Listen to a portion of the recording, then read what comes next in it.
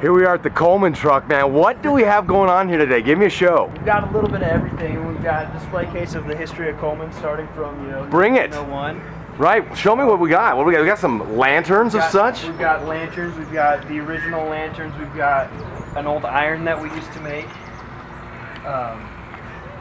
So just kind of a gamble. We've got the. I need to know if there's something on this side. We have the GI stove as well back here that we made for soldiers back in World War II. Okay, thank you, man. What else you got? Show me real quick. We've got. All right, excuse me. We've got some of our new LED lighting products here, quad lantern and some other items. How are these going to benefit me?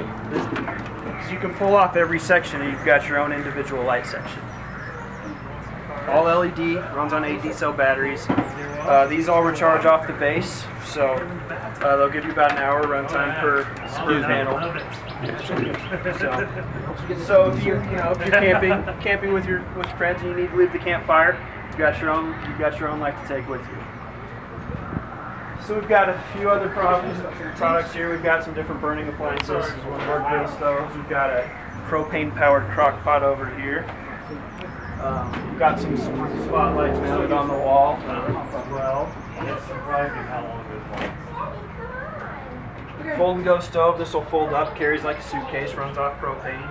A bunch of different lighting as well. Over here we've got LED, we've got propane, we've got dual fuel lighting. So we really are bringing home with us nowadays. Absolutely. Just trying to bring convenience to the outdoors.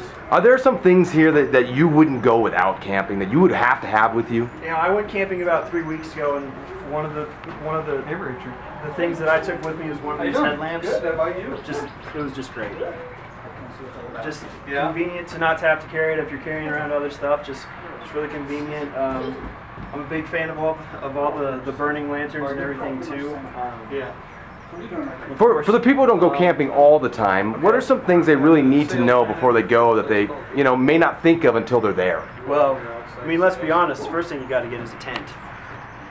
I mean, you can camp in a cabin, but really camping's about being out in the wilderness in a tent.